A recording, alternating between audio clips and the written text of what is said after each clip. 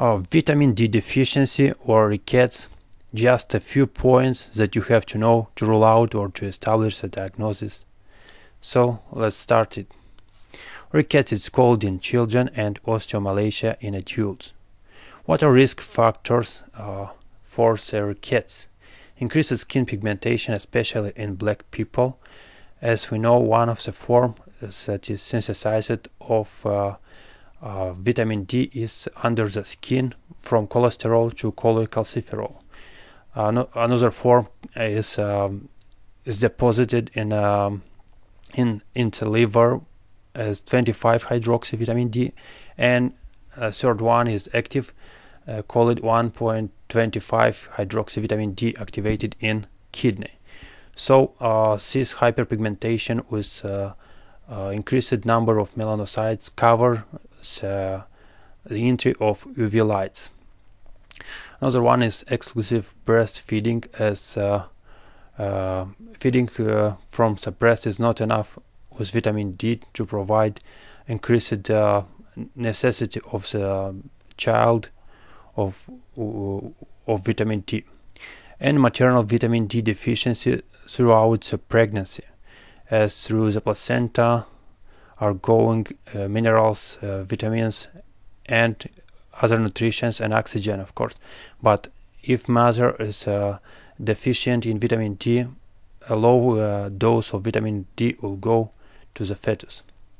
So what are clinical features? Craniotabes, delayed fontanel closure, enlarged skull, costochondral joints, enlarged long bone joints, and Genu varus deformity. We're gonna see all these pictures of the disease in the next slides. After this classification, it is a known classification of rickets as related to vitamin D issue, or calcium, or phosphorus. So vitamin D are two types of vitamin D deficiency. Also there are calcium deficiency as renal osteomalacia. What it does mean, as kidneys do not reabsorb calcium, and it's a big problem, as parathyroid hormone is increased but do not compensate, do not have from which side to compensate, as calcium is lost permanently, and even reserve from bone do not help into this disease. And hypocalcemic rickets. Phosphorus deficiency. Everything that is involved in one metabolism, like parathyroid hormone, like calcium, phosphorus, and magnesium, can contribute to the disease aggravation. What is the etiology? It's a calcium deficiency, it's a vitamin deficiency, or vitamin D receptor mutation. In such type of disease, you can give vitamin D with calcium, but assimilation by the organism is not done, just because of receptor aren't or are absent at all, and nobody recognize calcium and vitamin D for assimilation. And also phosphate deficiency, or a receptor for phosphate, as calcium and phosphate are going together for metabolism. So mechanism is impairment of bone mineralization as a result prior to epiphyseal closure. Okay, let's look at many pictures, as we can talk in a row 10 minutes or more, but if you don't see pictures, you cannot imagine well the disease. So craniotabes is a deformity of the skull, as normally skull is a very hard structure, but here you see a smooth, prolongated, and soft tissue. As you see, digital mark can remain after the pressure. Delayed fontanel closure. Normally fontanels close in 8 months or earlier, but you see here a depression that is clear that fontanel are still opened and soft. Enlarged skull-like frontal bossing.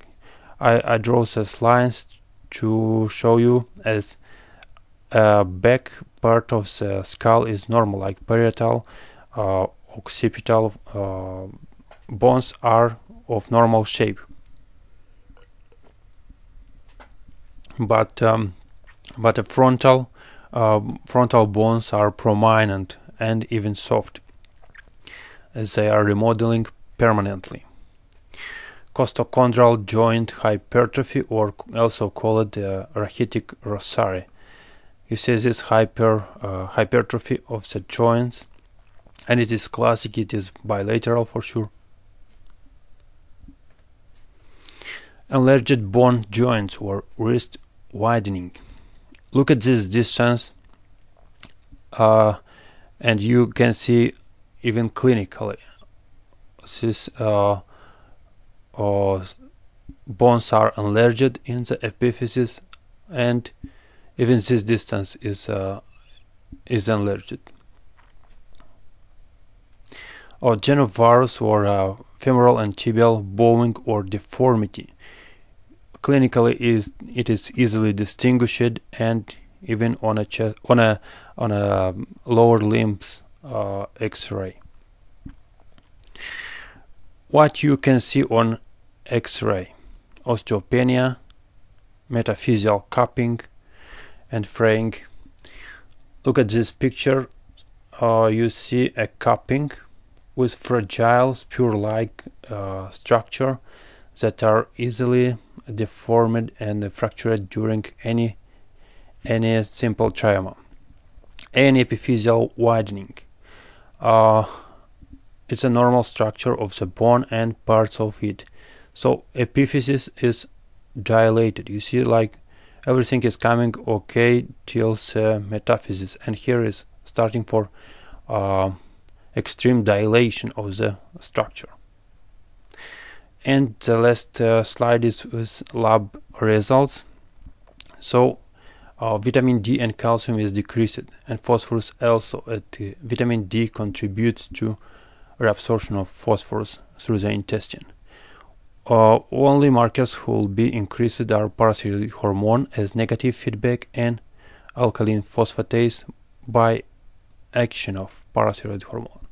Treatment is simple. Vitamin D deficiency is treated with vitamin D, and it is necessary for giving one dose every day for many months to follow for treating and correlate the level of vitamin deficiency. Thank you very much, guys, for your following. Have a great day.